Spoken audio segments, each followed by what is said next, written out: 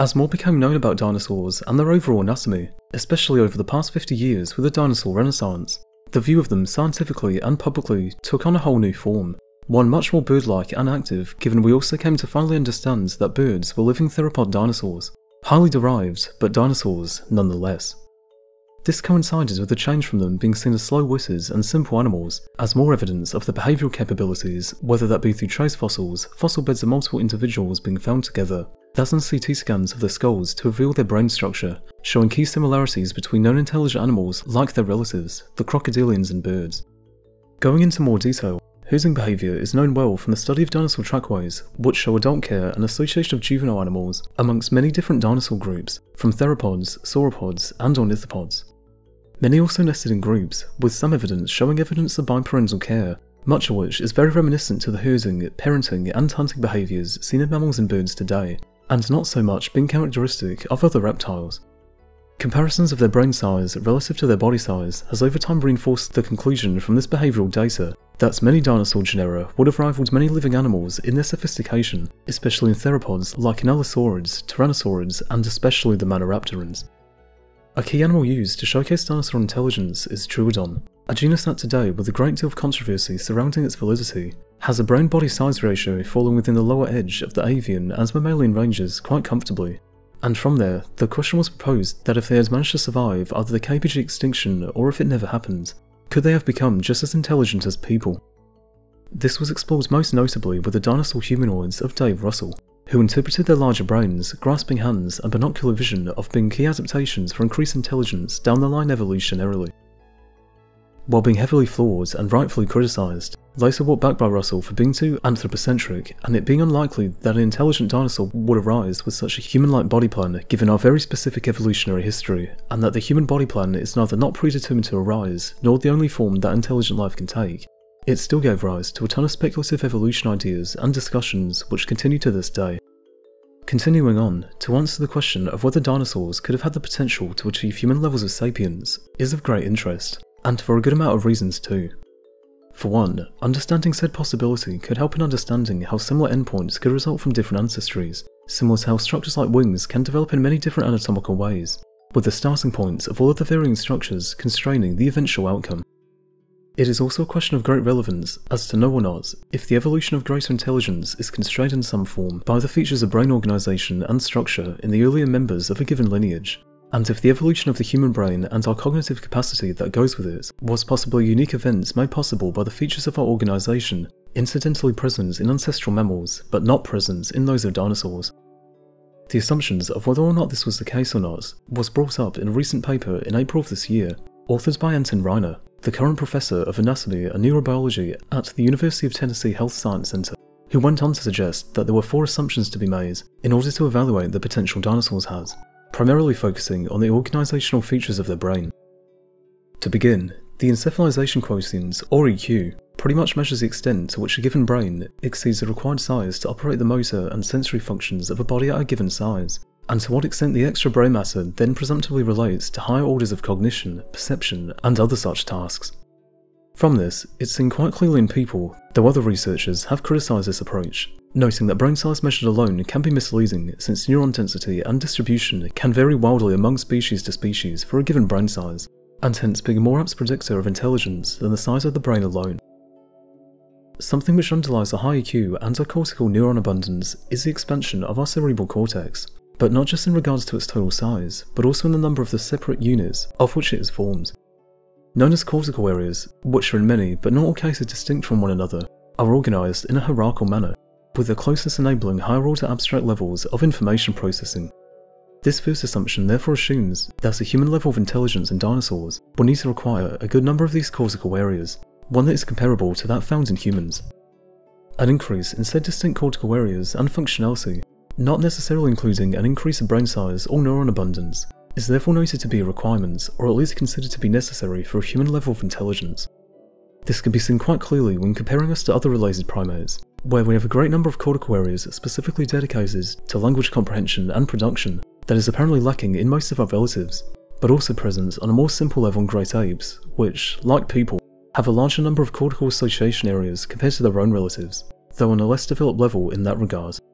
Knowing the exact number of distinct cortical areas present in us is, however, not the most certain of things, though recent mapping studies have recognised through mRNA analysis that we do possess at least 180 functional distinct cortical areas in a single brain hemisphere, which is quite a bit higher than macaques at 150, marmosets at 100, and prosimians like galagos at around 50, which itself is about twice the number thought to be present in early mammals. From this at least, it may require another lineage to evolve at least over 150 separate areas to come to a level of human intelligence, at least off of this metric alone, and irrespective of whether or not further analysis revises the neocortical area upward. This allows for the possibility to evaluate if the brains of dinosaurs had any features already present that could have limited or allowed for this possibility. Continuing this on to the second assumption, it would be assumed that dinosaurs had an avian type of telencephalic, better known as a cerebrum, level of organisation. It is important to note going forward that the organisation of the pallium in birds differs from mammals owing to their divergence around 320 million years ago. The pallium is especially important, as it is essential in the processes owing to avoidance learning, and whether to go towards or avoiding certain stimuli, as well as for spatial learning and the temporal aspects of learning processes. From comparing between mammals and birds, it's been noted that the mammalian telencephalon is rounded more centrally, with the pallium mentioned earlier surrounding the basal ganglia, clusters of nerve bodies both dorsally and laterally. In comparison, in birds, the neurons of the pallium are organised into two major territories, being a dorsomedial region called the wulst, and a more ventrolateral region called the dorsal ventricular ridge. Overall, the pallium in birds consists more so of separate slabs of tissue that are stacked on top of one another, with the multipolar dendrites of given neurons in each slab being confined to each slab, each having their own separate nuclear groups. Given how a lot of this can be seen in non-avian dinosaurs like Troodon, also noting how similar their brains are to living birds, bar the lengthened olfactory bulbs used for smell, it is therefore very likely that they, alongside other related theropods, were indeed on an avian level of organisation. The importance of how information is processed by the neurons within the differing layers of the neocortex is the third assumption in how much potential dinosaurs would have had, as the interaction between all of these different neurons is critical to its function. To cut a long story short, the paper goes into more depth regarding this, which you can read for a more in-depth review down in the description. It was found that when comparing between a mouse and a chicken, the former has axonal pathways between the cortical neuron types of less than a millimetre, where on the other hand, the chickens were substantially more than a millimetre, which meant that there would have been inefficiencies because of the additional areas in the avian pallium, which thereby caused the larger axonal length.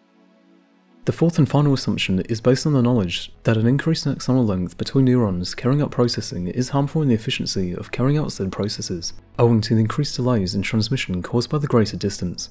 It is also worth noting that the proximity of the cortical layer neuron types to others of their kind does not always favour the mammalian cortical layout over the avian organisation when it comes to measuring intelligence, given many large brains and pallial neuron-rich avian species like crows and parrots show many complex problem-solving, memory and behavioural quirks, which rivals or even exceeds that of many primates and apes, far exceeding many mammals of their size range.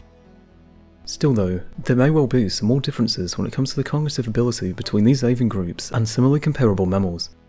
The paper brings up the mirror test as an example, noting how many animals, including ourselves from young ages, have an awareness of themselves, which while still limited among them, is apparently more widespread than in comparably intelligent avians. Very intelligent birds like common ravens, certain species of crow and African grey parrots have all generally not shown mirror-guided self-recognition, though with some exceptions being reported in Indian crows and in a group of 3 out of 5 Eurasian magpies. This shows that while the proximity of the cortical layers to one another may not definitively favour the mammalian cortical over the avian nuclear pallial organisation, the axon distance issue may well become more constraining as more cortical areas and neurons are added into the latter, which will be further discussed too. From all of this, the study concludes that because of all the 4 assumptions laid out earlier, that the brains of animals like Troodon or in other dinosaurs would have been more limited in their ability to answer the number of functioning cortical areas needed to reach a human level of intelligence. Said conclusion is based on 3 lines of argument, the first being the organisation of the pallial organisation in avians compared to the mammalian cortical organisation. Drawing parallels between them is often an uncertain exercise, but regardless of how they are compared, the distances in birds between the mesopallium and its input sources and output targets are a good amount greater than from comparable mammalian counterparts. The previously mentioned chickens had their layer 2 out of 3 neurons surrounding field L2 at about 4.5mm distance from the lace of 5A-like neurons, which by contrast in mice are less than half a millimetre. The avian pattern of the telencephic organisation in these dinosaurs could therefore have indeed proven to be a limiting factor in the ability of any given maniraptoran descendants to acquire the neural substrate to advance further, due to the information processing inefficiencies that would be introduced with the adding of additional areas to their pallium, causing further increases of the axon length between them. Such increases expected from dinosaur humanoids would therefore predict a greater and greater loss in their processing efficiency, as more and more of the new separate cell populations would be interposed between the separate neuronal populations. Additionally, the need for an increase in axon length to interconnect around the cortical area would itself cause an increase in the volume of the pallium in an avian-style organisation, and further exacerbate the problem of lengthening the axonal connections by being another factor that would cause the axons to be increasingly long. Therefore, increasing the number of pallial regions in a dinosaur to an equivalent in mammals to up to 190 areas would likely lower the efficiency of the information processing because of how they are distributed in them. Said inefficiency may not have been so insurmountable that it prevented the dinosaurs from reaching avian levels of complexity, nor does it hinder extant birds with their large neuron-enriched pallia from showing sophisticated behaviours, but it may well have created a ceiling, whereby the increasing of the pallial areas to human levels cannot be achieved, at least going by this. It's also important to note that the cerebral volume needed for a human-level cerebral organisation would be a lot greater with an avian-type level of organisation, as increasing the number of areas requires an additional increase in the axon volume needed to interconnect to other elements.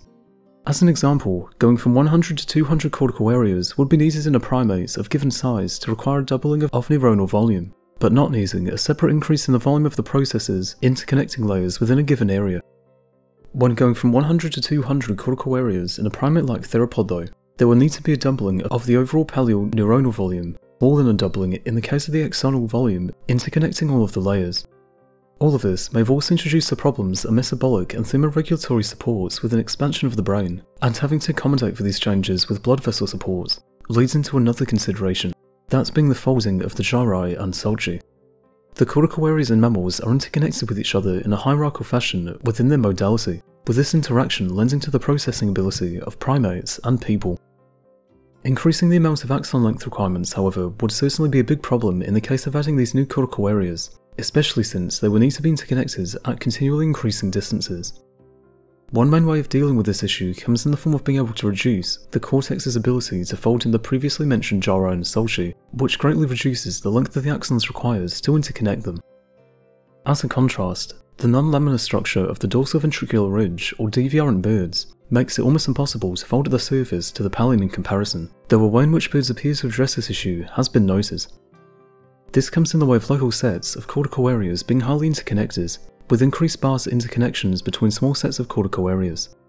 Because of this, the avian pallium does factor in some of the strategies used in the case of the mammalian neocortex to reduce growing axon length, which would have carried over well into any kind of primate-like evolution they might have undergone.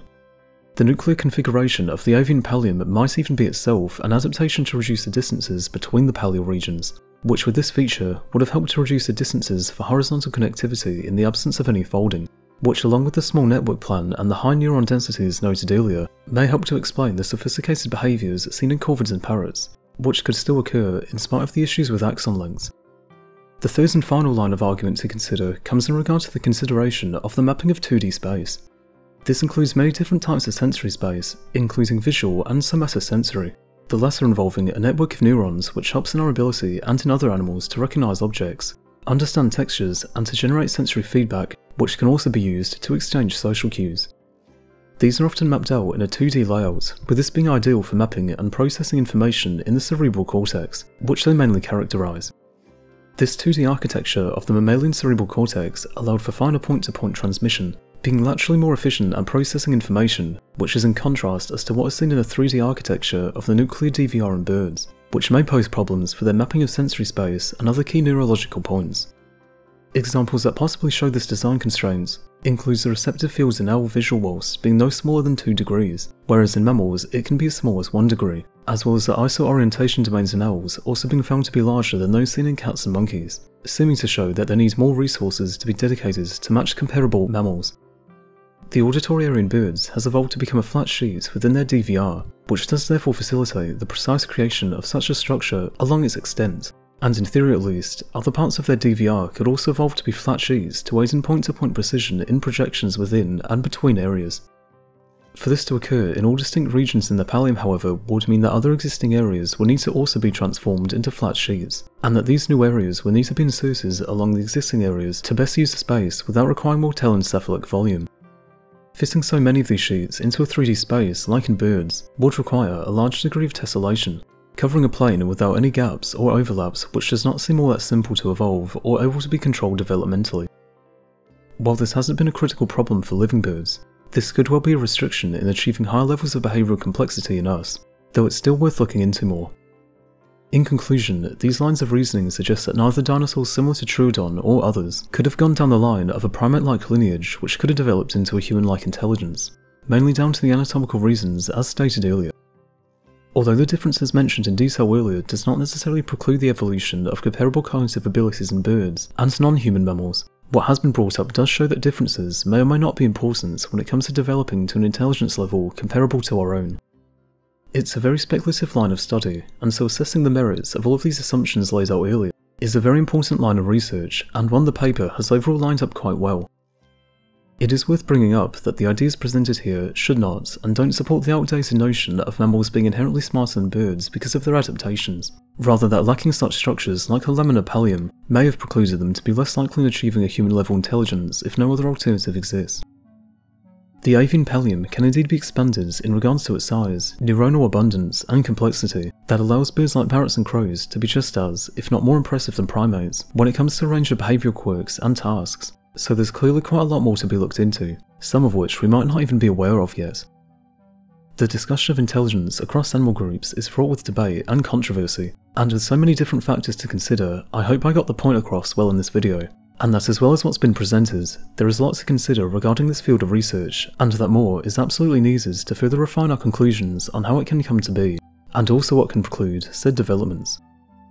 All in all, I thank you for watching this video on these animals, and that you may have learned something new. If you would like to see more from this channel, be sure to subscribe if you haven't already. And with that, I'll see you next time, whenever that may be.